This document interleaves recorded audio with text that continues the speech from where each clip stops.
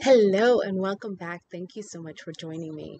Today, I want to talk about communication. It is through communication, the sharing and working through of ideas together that solutions are found and new ideas are born. In my family, it's been said that we're bad communicators. And it's ironic because we talk all the time, but I think some of what happens is that we talk past each other and we don't really hear and we don't always understand where the other person is coming from. Now, my two nieces are, um, when they were growing up, I noticed kind of early that they didn't always enjoy playing with each other.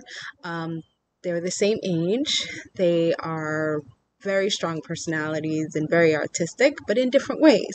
One is very energetic, embracing, and always ready for the next thing, and the other one really likes to sit in her space and focus intensely on getting something done.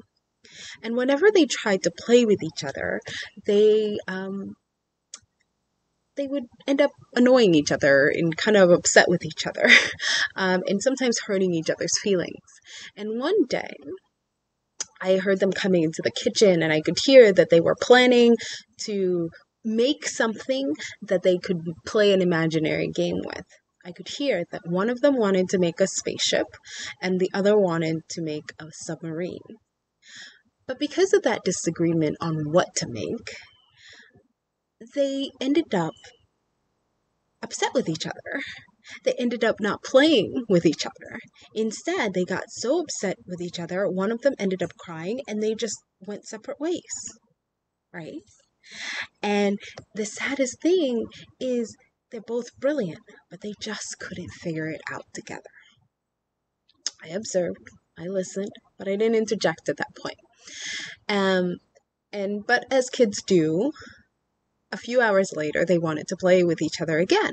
And they gravitated towards each other. They started talking, but this time they got annoyed and frustrated with each other even faster. And at that moment, I interjected.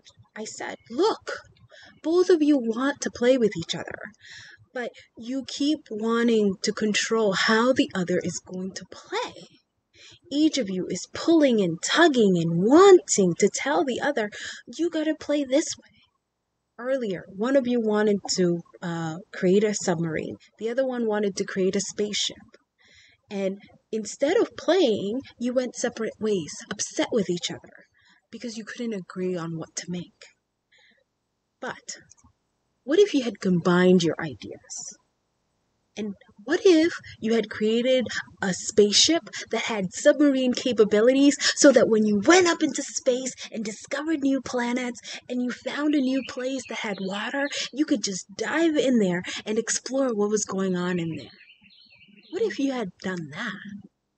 That's an idea that is expansive. That's something, right? That's an idea that is bigger than a simple submarine and a simple rocket.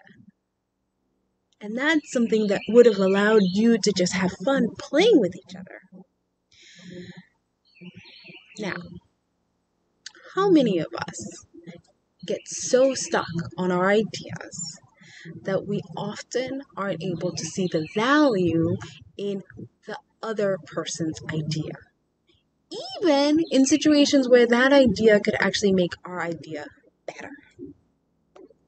And in that moment, I said something to my nieces and nephews, nieces, because for several years I had seen and noticed that if they don't figure out how to work together, they could easily decide, ah, it's too hard. I don't like playing with her. It's too difficult, right?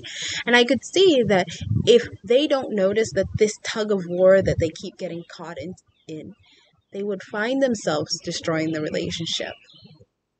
Both of them wanted to have more control, and more control, and more control over how they played together. And that insistence on control is something that's very destructive to relationships.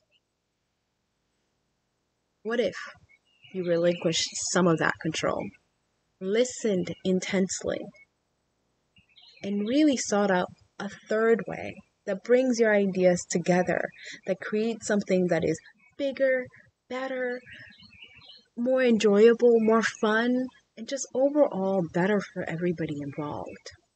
What if it is through communication, the sharing and working through ideas, that we find solutions and we give birth to new ideas?